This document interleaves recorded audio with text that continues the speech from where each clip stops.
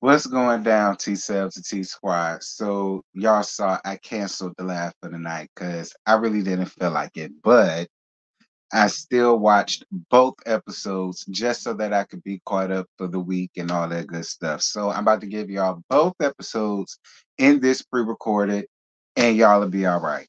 Love and Marriage Huntsville, Love and Marriage DC. This is season 3. This first part is episode 11, Defensive Linebacker. So Joy asked because we start back off where the episode left off that last week, and that was at Arena's wig relaunch. So Joy asking the ladies why was the thirple comment brought up and talked about again. To be real, I'm over the thirple comment. I really don't care. All right. If there was a thirple, Carmen not even a part of it no more because she a snake ass hood rat. And just like I told majority of y'all that she was. She want nothing but a thirsty ass, opportunistic ass bitch that used whoever she could use to be on reality TV by any means necessary. Okay, in my opinion, she's another tad ass Sunny Maddox that's y'all gonna force on us doing Love and Marriage Huntsville. That's just who Carmen is to me. That's what she gives off. So I really just don't care about that no more. Who cares? Who cares? Like they don't even fool with each other no more. The three of them. So at this point, does it matter? No. Ashley and Quick at home, and she tells him about her conversation with Winter about their issues with communication and spending more time together. She brings up couples therapy, and he agrees to go. We'll come back to that later because yeah, they still in the same boat. We'll come to that once we get down to the reunion. Lady E and Lil Jim Jam setting up for Big Jimbo's retirement party, and she asks him how their relationship has been lately. He feels that neither one of them have time for him to hang out with him anymore, or really ever like talking about it. He's saying that, when it comes to Lil Jamie, not Lil Jamie, when it comes to Lil Jason, they do stuff with him and they plan stuff with him and so on and some such. But when it comes to him, he feels as though not only Big Jimbo, but as well as Lady E don't have the time for him like that. That's how he feels. That's what he says. And he feels in this moment that Lady E is deflecting from the fact that he also called her out about not having that kind of time for him. And I got to tell you, Lady E, I do believe your son. I believe your son. I believe your son. Everything he says about y'all, I do believe it. And it's no shade to you, Lady E, but I do, or Big Jimbo. I live for the both of you. But I totally believe Big Jimbo and what I mean, Lil Jim Jam. And what he says, and you was deflecting. You was deflecting because even when he brought you up in it, you reverted it back to Big Jimbo. And it's like, nah, Lady E, answer the question. Do you also not have the time for him like he wants you to like? Cause see, I don't want to get too deep involved in all of that because I don't know their family dynamics or whatever the case may be, and maybe they all gotten better since the show, and I hope that they did. But mm, just saying, Lady E. Moving on. So Joy and Ashley meet to go shopping for Big Jimbo's retirement party because y'all know Joy is gonna sing at it. And Ashley says that she felt attacked by Carmen. Joy says that Carmen felt the same way by them and says as much as she likes her, she loves her friendship and relationship with Carmen and Clifton much more than the like for her. And what happened between her and Clifton at the suite, she can't get past. Listen, this is what I am gonna say. Joy, you confused the hell out of me because in 1 minute y'all are laughing, talking, lollygagging, kikiing, joking with each other. You're dancing around, playing around in that gaudy ass store. Just having fun with each other. And we said, oh, okay, cool. And then the next thing, here you go with this foolishness. Oh, but what happened at the suite? I just can't get past. Like Joy, and again, and enjoy. I've been riding for you, but that's some fake ass shit. Like I'm just gonna be real because what was the point of all of that? Like in this instance, Ashley was blindsided because y'all were having a good time. Unless that was fake and phony and fraudulent. Y'all were having a good time with each other. And then the whole mood was just completely dampered. And like, I don't know. Joy, I'm not gonna lie to you, sis, but you definitely confused me with that. That really confused the hell out of me. Because it's like, how do we go from you're having a good time with her to now you sitting down and you just like, oh, well, I don't think I want to be your friend like that because you and my husband can't move on.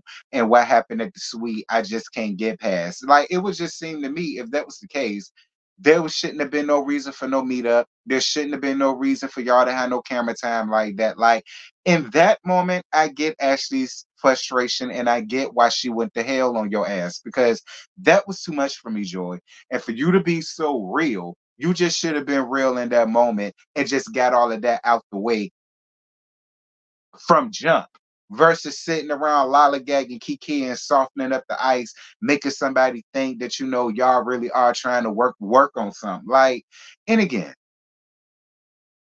did she have to tell your business? No. But did that have to turn into this? Not really. It's not as if y'all been friends for over some 10, 12 years and she should know better. Like, whatever. I ain't gonna lie, Joy. You really confused me. Like, I was definitely on Ashley's side within this episode. Well, on that particular situation, I was on Ashley's side because it was like, what the hell was all of this shit for? This was a waste of damn time, Joy. Moving on. Big Jimbo's retirement party, honey. So Ashley tells the group what happened with Joy. Now, Ashley, you was very animated. She didn't give all of that. It won't. It won't no Gone with the Wind movie special, honey. All right, it won't all of that. It really won't. But whatever. Moving on. Joy sings her song slash her rose. Quick leaves the party early. Not Clifton. Carmen comes through around him. Um, Carmen, I don't fool with you at all. And I agree with Lady E, but see, I ain't never fuck with your ass. I agree with Lady E. You're a backstabbing ass snake. You're a snake. Like, Joy was sitting here ratting for you this entire season from what we saw. Then the minute that she leaves, and then you get up amongst them. Now you want to sit up and throw her under the bus, and oh, well, I don't like what she does this, and I don't like what she does that, and like you and Ashley sitting there having like a small little kiki at her expense, and it's just like, and y'all wondered why I'd never fooled with Carmen from the very beginning. A lot of y'all wondered why I did not see it for Carmen. Now y'all see why I did not see it for Carmen. I'm a very good judge of character, and I knew that hoe won't shit when I first saw her snake ass. I could tell a snake from a mile away. I told y'all she wasn't nothing but a snake in the grass. I said it, and I agreed with Lady E 1010%. Like Carmen, you looked foolish. You look foolish, you look simple, you look childish as hell, and you wrong as fuck. Like, there's no loyalty in you at all. None whatsoever. You don't even know them damn people. And if it wasn't for Joy, you wouldn't even be around here on this damn show. Moving on. That's all I got for the first part um of that thing. Let me move on from her before that bitch pissed me off. Um, do me a favor before we move down to the reunion.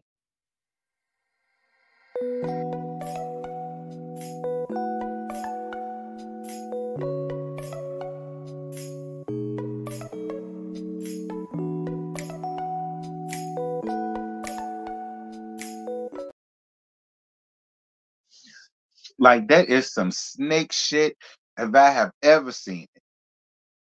Like, you just got to the party. You ain't even put your damn coat and your purse down before you came around there ready. Anyway, Love and Marriage DC. This is season 3, episode 12, Reunion Part 1. Lady E and Big Jimbo's real. So Ashley says that Big Jimbo been going around town talking trash, calling her an alcoholic. And Lady E and Ashley get into it, child, and they really got into it. Like, they're not friends for real. Excuse me, they're not friends for real. And see, that's usually what happened when you find yourself in the mix of these subservient ass relationships. Be clear, because and I live for Lady E.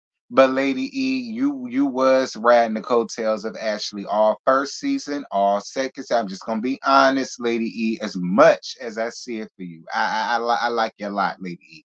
I do not think you're a bad person at all. That's why I don't ever give you too much. But that's what happens when you be riding coattails, friend.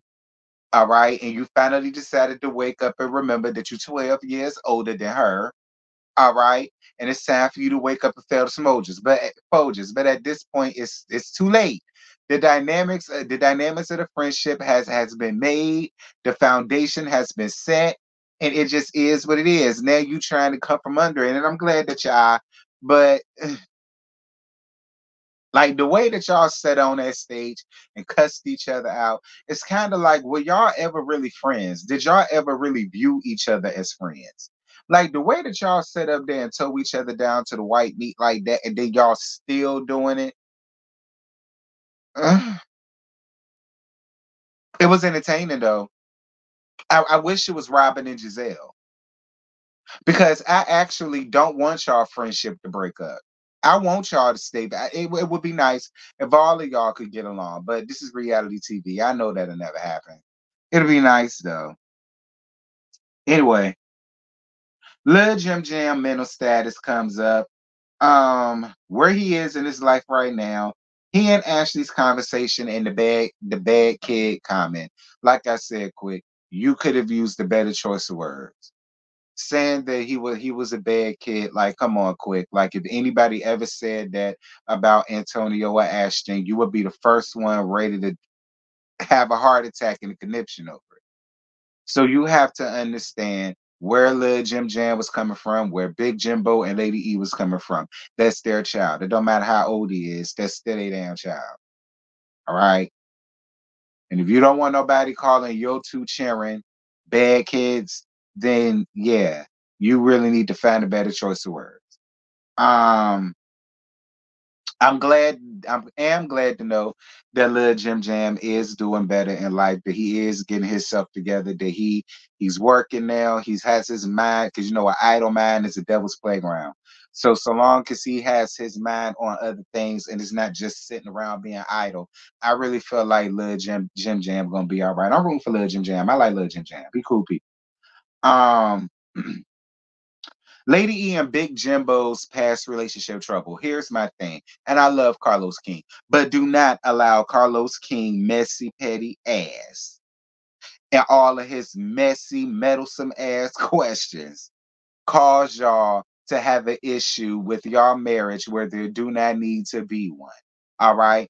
Ain't there one of y'all cheating on each other? I don't believe that. I don't believe Big Jimbo want another woman. I don't believe Lady E want another man. I believe that they are very happy and comfortable where they're at as they should be. Carlos, gone somewhere, friend, with all of these messy ass questions now. You good for that, Carlos. You good for getting up here asking some messy, meddlesome, petty ass questions. You are, Carlos. Moving on. Because ain't nothing wrong with them people marriages. Stop trying to act like it is. Ashley and Quick's real. So Quick being a workaholic and where does the desire come from? Child, Quick don't even know. Quick gave all of these answers, but what I just think it is there's just some people that's born in this world that are meant to work. And they feel like if they're not working, they're not doing anything. They feel like they're wasting away. Um, yeah, them the ones that go home to glory quicker. So I really hope you get your life together quick. All right, because your churn is growing. Ashton is what, 15, 16? He damn near overgrown and rusty. Taller than you. Over damn near overgrown and rusty at this point. He old enough to work and have a license. And Ashton is not too far from him. Quick, you really need to figure it out. All right. Because you only got two kids. You really need to figure it out quick. That's all I'm saying. Um, as she said, Quick chooses his career over her. And she says that she's very financially stable, that she basically don't need Quick to live the lifestyle that she has now. She can live it without him, and that she can walk out that door anytime she wants to and won't feel a way about it. I don't want that for them because I like them as a couple. I feel like them two as a couple works. And I know a lot of people like to talk trash about them or make fun of them as a couple in the dynamics, but I feel like for them, it works. So no, I don't want that for them. Like, quick, get your shit together, nigga. Don't sit over here and lose your wife and your family because you just feel like you gotta work, you gotta work, you gotta work, you gotta work. Like, don't work yourself to an early grave, friend. And don't work yourself to a point where you really miss out on your kids' lives because that's really what it sounds like. When you're missing time with your wife, more often than that, you miss the time with your kids. Get it together, my brother. Anyway, Quick hasn't gone to therapy with Ashley, but Quick, why not? Quick, you got time to sit and do every damn thing else. Why don't you have time for your wife to sit and work that out? If you're the main one who says happy wife, happy life, well, your wife isn't happy, and she's telling you to your face on national TV she is not happy, and she's been having this issue with you to season one. Again, Quick, get it together. See, Quick, you don't have time to be out here with this imaginary play, fake ass beef that nearly got your thick ass tossed up later on in this episode with Clifton when you have your wife sitting beside you saying, nigga, I'm not happy. Like, you don't have no time to be out here playing around with this imaginary play beef with Cliff. Moving on. Bless me. Joy and Clifton's real. It won't now one. Well, it was. I was in the bathroom, so I ain't missed nothing because it really won't nothing much to Joy and Clifton's real. It wasn't. The beer oil, Carmen, fake ass, and Ashley and Joy. Again, Clifton, not Clifton. Quit. Not calling you no pound. I'm not calling you a pound. But I am telling you, you can't do a thing with Clifton. And this is what a lot of people mean when they say a lot of time you women will really get your husbands, boyfriends, baby daddy jump offs hurt and or worse. Because my thing is none of this would be happening had Ashley never approached that man and said anything to him. Absolutely nothing. This wouldn't be an issue. There wouldn't be anything to have said. There wouldn't be anybody trying to fight nobody, especially when it comes between the men. Quick, I'm not mad at Clifton for coming at you the way he did. Because you wanted an issue with that man all in your confessionals, and we saw it all damn season. And I told your ass all season you don't need to have one with him. He wasn't wrong at checking your ass like any other real man would.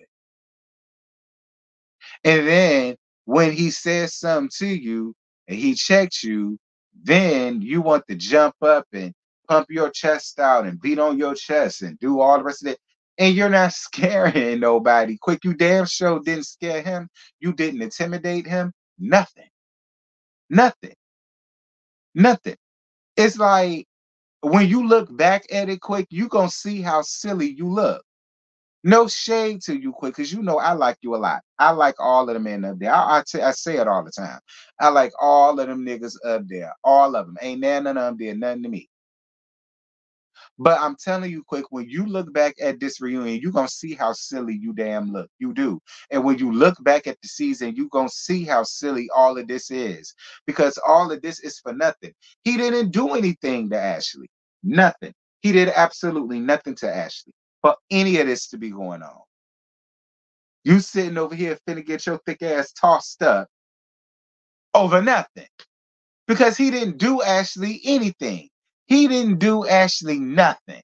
Now, one damn thing, Quick. I don't know, like you saw it for yourself, Quick. He did not do anything to her. I mean, I guess. I guess quick. Whatever help you sleep easy at night, my brother. I hope it work out for you. Because you gonna need it. Because you gonna need it. I'm just saying, you gonna need it quick. All it is. Because Ashley just had to say something to that damn man. And you don't know how to tell Ashley, baby, with this one, you did entirely too much. And another thing, if you can get me together in privacy, there's nothing wrong with you getting me together in public. It's all about how you do it. It ain't what you do, it's how you do it. I don't know why you feel as though it will be such a big damn deal, or it'll make you look like this or look like that for you to tell your spouse, baby, you're wrong. You handled that situation in the worst way possible. And now this could have been a real big conundrum. There really could have been something deep between me and him when you didn't even have to say anything now. There's nothing wrong with that quick. I don't know why you feel as though that there's something wrong with that. I want a nigga like that. I don't want no nigga that I can walk all over and run over. No, I want somebody that's not scared to tell me, nigga, chill out. Like, sit your ass down somewhere. Like, you know what I'm saying? Like, that's the shit. Quiet as it's kept, quick. Ashley might like that shit. It might turn her on. You might get some pussy when you get back home at night. Like, we like that shit from time to time, especially when we are wrong and we know we doing too damn much. And then you come around there and put us in our place. That shit make us hot, queen. Ain't nothing wrong with it. Damn, like that's why people want to know, is you scared? If you're scared, quick, say that. I believe you. Okay? If you scared, say that. I believe you.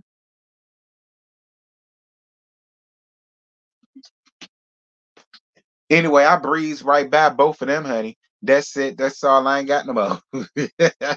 Y'all jump down in the comments. Y'all let me know what y'all thought about this is what I am gonna say since we did the finale or whatever. This season was very confusing in a lot of different ways. Nothing made sense. And it was so damn long ago at this point for y'all to only give us basically 13 episodes. It was ridiculous. It was ridiculous.